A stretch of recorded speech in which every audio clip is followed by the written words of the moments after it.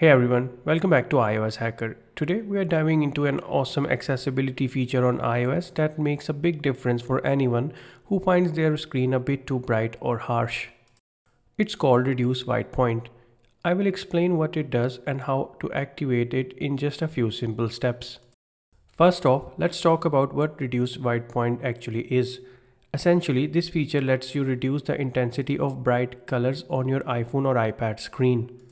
So if you find bright colors or white areas too glaring, this feature can soften them without changing the brightness of the whole display.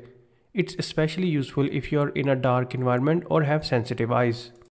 Here's how you can enable this feature. Start by opening the Settings app.